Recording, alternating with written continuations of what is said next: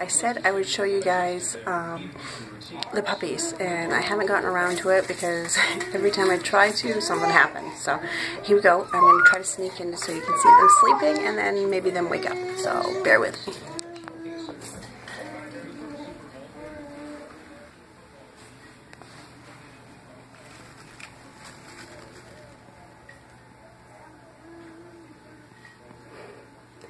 What you doing?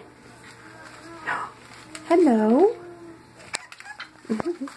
So these guys are 6 weeks in a couple days. Today's Tuesday. They turned 6 weeks on Saturday. They're Boston Terrier puppies. And if you watch any of my videos, these guys are RubySue's puppies. RubySue has a video up of her at 12 weeks when she was a puppy. Because we actually have her mother as well. We've been breeding Boston Terriers for about 8 years now. And this is this generation of puppies. They are all sold. We sell them for about $7.50, and that's with papers. So let's see. This is Susie Q, I believe is what they're going to call her. I think this one here, he's a non-traditional marking or splash marking. His name, I believe, is going to be Willie. And this one right here, this little guy, I think that's him, yeah, I think, yep, that's him. This little guy, his name is going to be Brady. So I like to know what the owners are going to name them, because I will start calling them by their name, just so that they, get accustomed to that. So they're starting to wean off their mother. They have water over there, but it looks like I got to clean it out again. They get hard food. They're on 4 Helps from Tractor Supply. We happen to like that brand. It's so far been really good with them. You guys are crazy.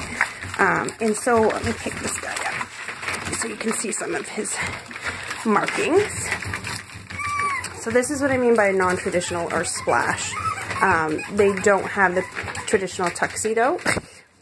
And where Ruby is red, you can't really see it here, but this is kind of a really light red spot. But they all come out black because the father is black and white, and usually the father does, in our experience, has a little bit stronger of a genetic outcome. So, come here, Brady. Come here, Brady. I don't know if you can see his brindle in him or not. It's starting to come out. They don't really start to show brindle until a couple weeks in. You do get occasionally a litter that will come out very heavy brindle, but in our experience, we haven't. There's Miss Pokey, Grandma, being all protective. And since I showed you the other two, let me pick up the girl. So when she was born, she actually had a white spot back here that matched her mom, Ruby. But it's since gone away. So that happens too, is sometimes they're born with specific markings and then it starts to go away. But she's actually going to a breeder that we do a lot of business with, that we just actually got Gidget from. So Gidget had her first heat. We're waiting for her second heat to be bred possibly. We're not 100% sure if they will breed her or not. But as promised, this is the puppy video. This is, again, we think is going to be Ruby.